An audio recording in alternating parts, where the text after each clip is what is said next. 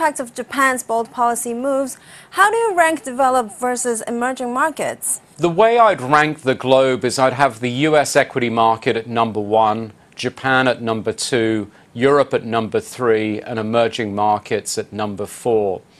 The US equity market is fascinating. Do you know the best performing sectors in the first quarter were healthcare, consumer staples, and then utilities?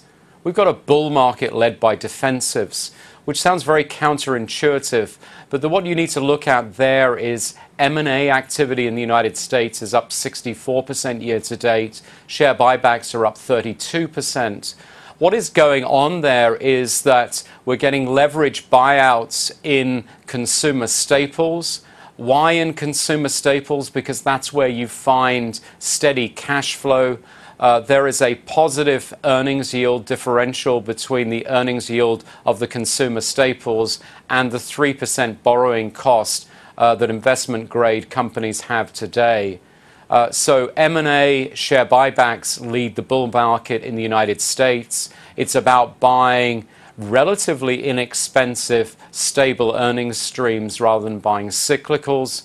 I talked already about the macro situation improving in Japan. In Europe, we did see an important improvement in funding conditions in Europe. And despite some of these issues in Cyprus, we do still believe that Europe will grow this year. Unfortunately, large cap EM looks troubled. Korea and Taiwan are the wrong side of the weakening yen in terms of competitiveness. Investors are confused about China's economic outlook. The central bank governor there has been talking about being preemptive in dealing with inflation.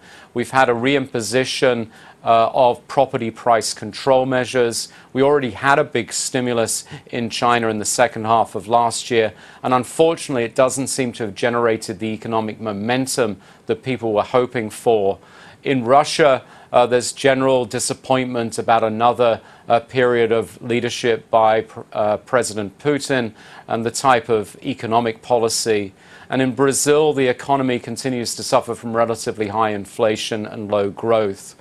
So this is why we would rank emerging markets at the bottom.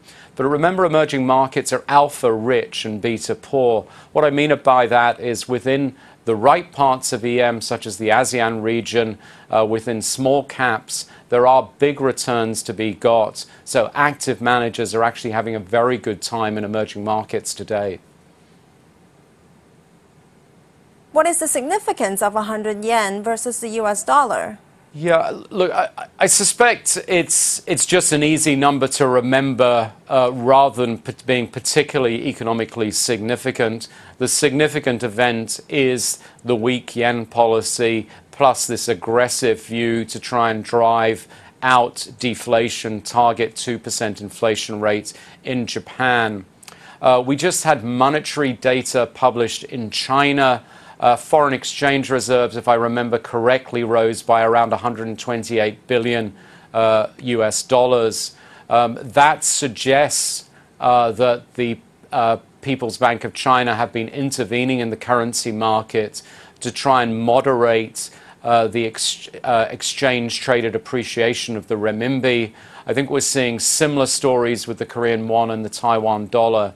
So I do think that we are going to see strains generating as countries in Asia become concerned about their relative competitiveness.